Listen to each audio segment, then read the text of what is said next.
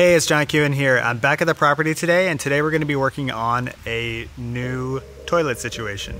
So if you haven't watched my last video, I introduced this property.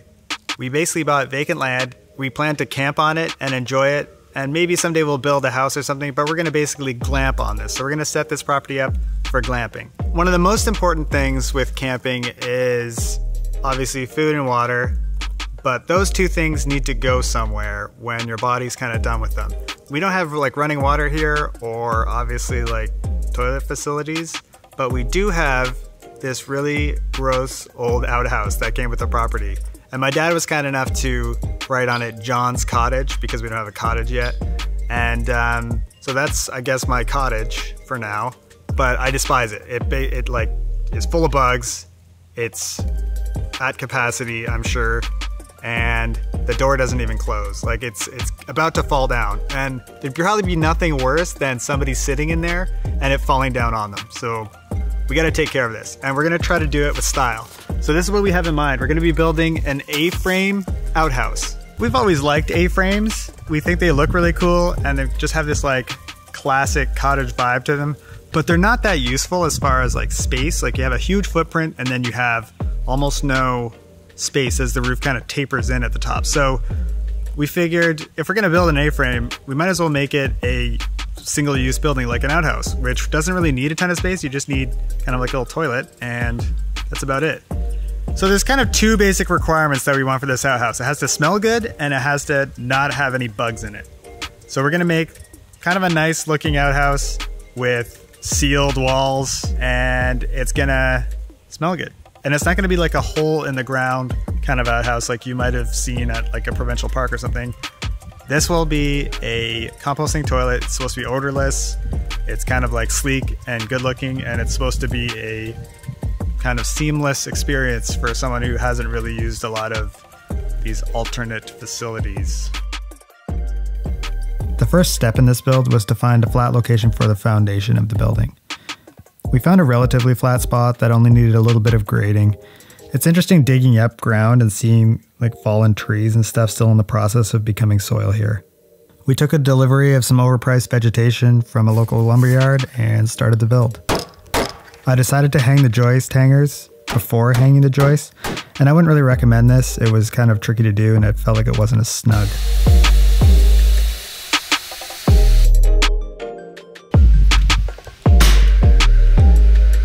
Check this thing out.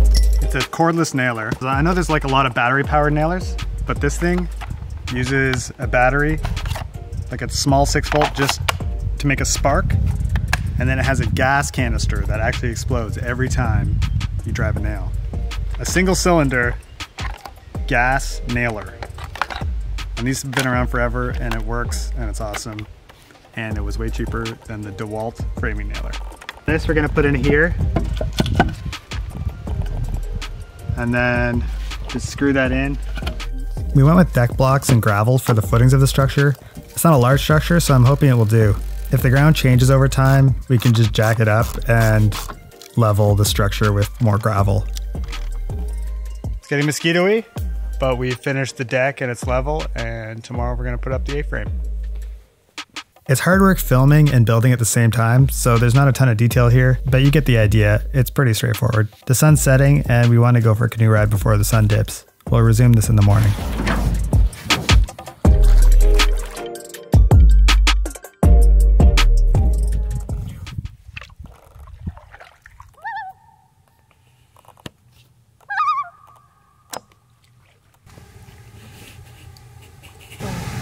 Whoa, that one actually jumped out of the water. We're out for a canoe ride and there's like swarms of mosquitoes that sound like a drone.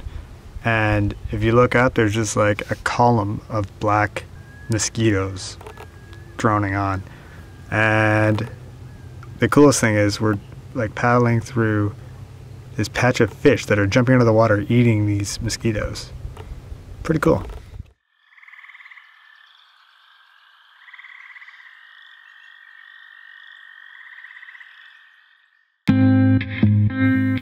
The next morning starts with a classic breakfast of pancakes and bacon. Having that kitchenette that we built in the last video really paid off. Today we are cutting the rafters for the roof. It's great having help. My brother-in-law spent the whole morning basically cutting angles and 2x4s and ripping plywood for the floor deck. Now for the fun part, putting up the A-frame. After a sanity check of making sure we cut the right angles, we just started assembling it. It went up pretty quickly. We had lots of hands helping, which made it go smoothly without too much planning. And again, I did more building than filming.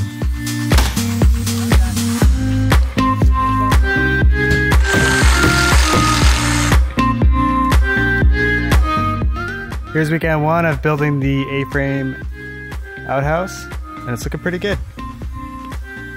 Not huge, but it's not small either. It's just the perfect size, especially when you sit down. 10-foot ceilings. Can't complain about that.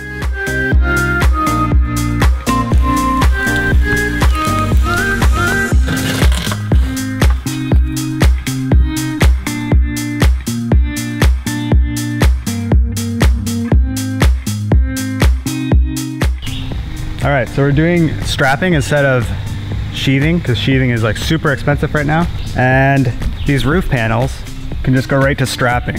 So that's pretty sweet. I ended up stumbling across these clearance roof panels. They're kind of like an organic core fiber with like tar, basically like a stiff shingle. And they were like 80% off. So we bought those and nails, and we're gonna give them a try. All right, so we're gonna be putting these roofing pieces up, and normally they come with closure strips that you put on the bottom and the top to vent the roof, and there's usually little holes, and it keeps animals out like birds and bugs. But this is a liquidation product, so we don't have that. So we're gonna make our own closure strips using this mesh and basically wrap it around so that animals and bugs can't get up through these ridges. And then the first piece is gonna go over top, and inside there's basically a nice little mesh to protect the roof from bugs and animals and stuff. So this roof product was purchased online due to store closures, and there was no signs of like the closure strips I mentioned being available online or by phone. We later went to the store when they opened and found piles of those closure strips available, which is mildly infuriating because we spent a lot of time figuring out how to close off the ends of the panels, but our solution worked out pretty well.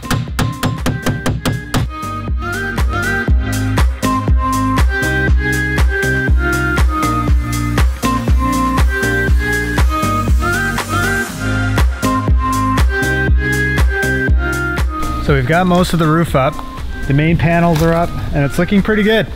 We need to figure out some venting for the ridge, along with some sort of bug proofing. And then we've got these edge pieces that go on here, but they're brown. So they just didn't have any black left. This was a liquidation product, so they didn't have any black left, but we just bought some paint. You could paint match this and use any exterior paint, and it should paint well. And then that'll go over here and kind of cover some of this, and then we'll probably do like a, I don't know what you call it, but like a fascia piece. It's getting there. The solution for the ridge vent came pretty easy. We just ended up reversing basically what we did at the bottom and wrapped the top of the ridge with bug screen, and then put the last row of shingles up and then the ridge cap. So that's it. The structure's up and it's relatively water resistant. In the next video, we'll do the walls, the window, the door, and some other cool stuff. So if you're interested, follow along.